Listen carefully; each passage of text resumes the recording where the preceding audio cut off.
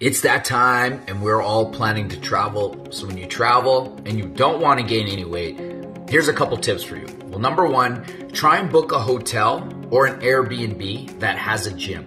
If you have access to a gym, even if it's just dumbbells or a treadmill, I always look at the reviews whenever I sleep at a hotel because they'll show you photos of the gym. And the better the gym, the more likely I'll book. And so when you have access to that equipment, have the same schedule like you would here at home. Try to go first thing in the morning before the day gets crazy. Number two is plan activities, not just like sightseeing things where you're getting driven, you're sitting down, you're eating. Like plan an active hike. Even if it's a hike around the city, like the local city, at least you're gonna get your steps in and it's gonna keep your body moving. So you're gonna work out first thing in the morning because you're gonna have access to the gym. And number two, you're gonna plan activities around movement. So it's like sightseeing where you actually have to hike. You're gonna not gain weight while you're traveling.